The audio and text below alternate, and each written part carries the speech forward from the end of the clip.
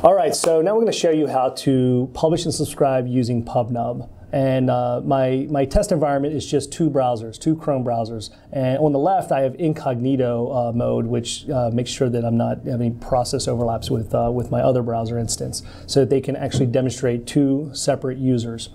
And the browser on the left will just be user 1, the browser on the right will be user 2. They're both going to subscribe to the same channel using the same set of keys, and they're going to publish and subscribe to that same channel. You can see the messages being interchanged. Now, let's look at what what I'm using for I guess my test code. I have a local HTML file on my system here, and it just includes the Pubnub library.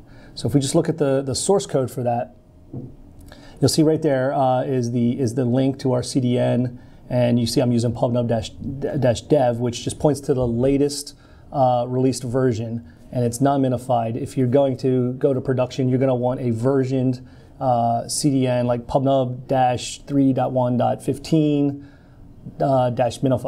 -min. But if you just go to our docs page, you'll see the links that you can use. I'm going to add code on the fly using the browser's console. So we can actually just write whatever code we want for Pubnub right here. So first thing you want to do is initialize Pubnub with the demo keys. You would want to use your own pub and sub key here. So Pubnub and pubnub.init is optional. Pubnub without the init, it does the exact same thing. Provide the subscribe key and the publish key. Do the same thing for our other browser or other user. So they both now have an object, Pubnub object that's initialized using the demo keys. Next thing we want to do is subscribe to a channel. So we're going to have both browsers subscribe to channel CH1, and the message callback is going to just log. It's just going to log the published messages, the received messages, to the console, and you can see it just says message received, and then we're using JSON stringify to just stringify the JSON that's being received, so we can read it. It doesn't get printed out as an object that we have to expand through. So we'll subscribe there, and we'll subscribe on the other browser. Okay, so now both browsers are ready to receive messages published to CH1. And let's just go ahead and do that. So you can see here's my published call, channel CH1, the message.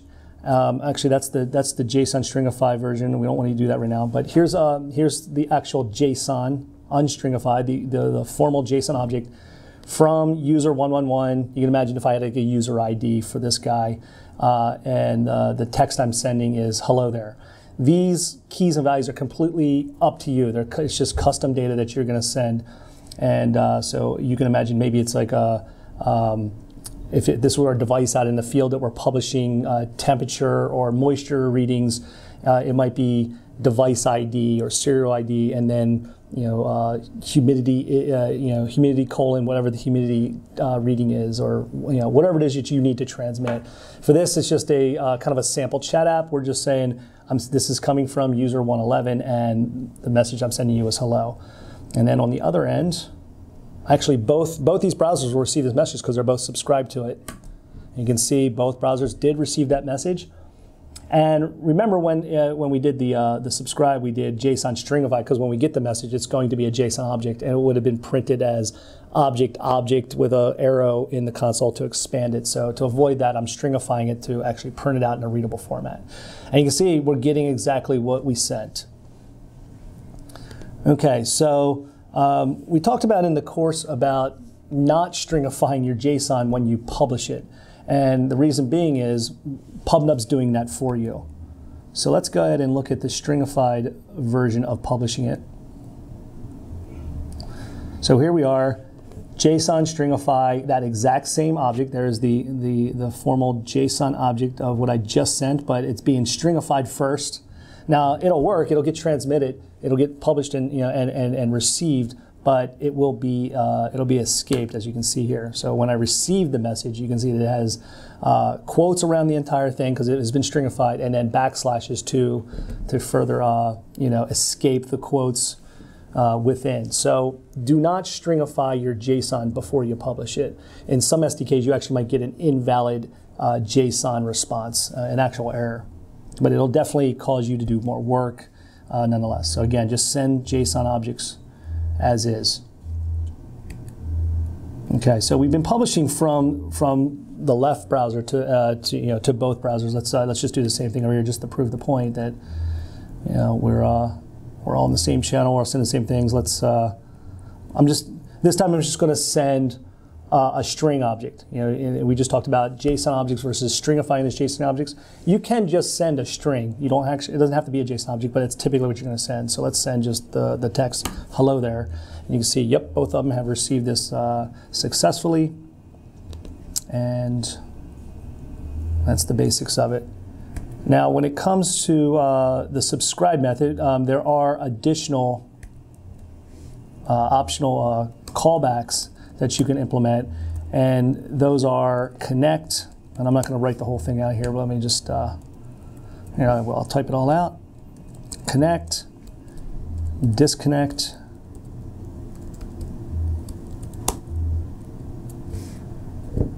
and reconnect.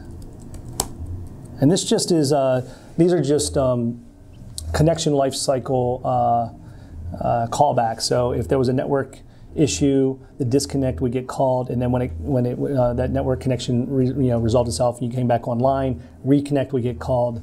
The first time we subscribe to a channel, since we're already subscribed to CH1, let's subscribe to CH2 now, and you'll see that this connect will get called back. And that's a poor message to use. It said message received CH2, but you can see it was just this message here that was called back. So those are obviously optional, but in a real application you would want to implement them.